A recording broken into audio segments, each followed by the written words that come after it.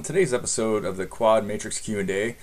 we're going to answer the question about the quad wedge. And that question that we commonly get is the design of the quad wedge, does that design where the tips split, does that make the quad wedge flimsy, and does it make it less capable of separation? And the best way to describe this is to kind of flip the quad wedge over, and you can see that the tip of the wedge is indeed split, but the body portion that's near the handle is solid. And so when we place these, we are not really engaging the teeth in this area with the splitting wings, but we're engaging it with the body of the wedge, which is a solid segment of the wedge itself. And to put that in better perspective, I'm just going to take a good old-fashioned wooden wedge and kind of demonstrate that in this case here without a matrix band. So when we place these wedges, these are the things that we really like lean into, right, and really push hard. But even when I push hard and push it in, if you look at what part of the wedge is actually engaging and creating separation, which means that it has to be engaging both teeth to create separation, but the tip out here is not engaging anything. And so instead of just having a tip hanging out in free space, the quad wedge has been designed to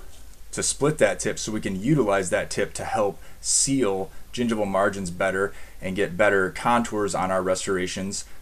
prior to polymerization, and this reduces cleanup time and all of that jazz. And further to this, a lot of times when we're jamming heavy wedges in these embrasures, you can actually dent your matrix bands and cause them to deform, which wasn't a problem for amalgam, but in the composite world, if you deform your matrix band, you're going to deform your restoration. And so to demonstrate how the quad wedge works, so again, the body portion is solid, it's just the tip that splits.